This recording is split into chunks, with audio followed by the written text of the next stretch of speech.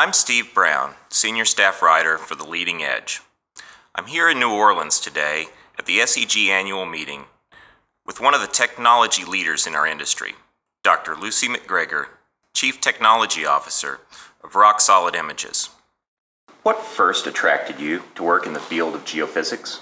I think it was the excitement of studying the planet that we live on. It's a fascinating and wonderful place, full of interesting things and interesting people, and also the ability to travel and see the fascinating and wonderful place that we live. That's very exciting. Tell us just a little bit about what the role is of a Chief Technology Officer for a company in the geophysical industry. I work for a company called Rock Solid Images, and we provide reservoir characterization services to oil and gas companies using seismic data, electromagnetic data, and rock physics. One of the interesting things about my role is it's extremely varied. Not least because of the different technologies we use, but also the range of problems that we see from our clients. So part of my role is about ensuring that the services that we provide to our clients are high quality, and they provide valuable information on which to base decisions. Another part of my role is ensuring that the company stays ahead of technology trends in the industry, which I do through talking to clients and understanding their needs. And coming to trade shows such as this and listening to what's going on in the industry at large.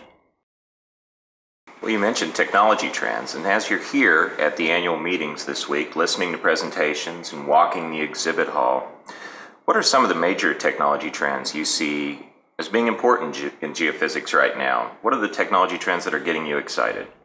I think at the moment there's a very exciting trend towards data integration.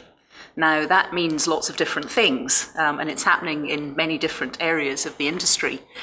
Within the geophysical realm, it's all about putting together data sets that are perhaps quite conventional, like seismic data sets, with data sets that aren't. So electromagnetic data sets, gravity, magnetics, and even in some cases geochemical data sets. All of this provides information that is superior to the information you get when you only consider one data set on its own. So the trend we're seeing today is disciplines coming together to provide robust information about the Earth based on multiple different types of data. We're obviously experiencing a fairly major downturn in the oil and gas markets today. What do you see as some of the ways technology can help companies weather this downturn? Well, I think even in straitened times such as these, work still continues, decisions still need to be made, wells still have to be drilled, so the industry continues.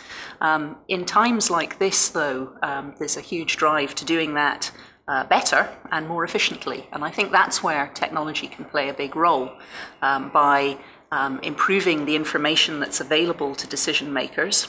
Some of the integration trends that we're seeing is doing exactly that, so that better decisions are made based on more robust information. And the other way that technology can help, I think, is in improving the efficiency of getting to that information so that it can then be used in the decision-making process. So we're also seeing workflow enhancements, enhancements in computing technology that reduce the turnaround time to produce the information on which the decisions are made. So I think the way technology helps is by allowing geophysical companies such as us to provide better information that allows better decisions to be made in a more efficient timeline. Thank you very much for joining us today, Lucy.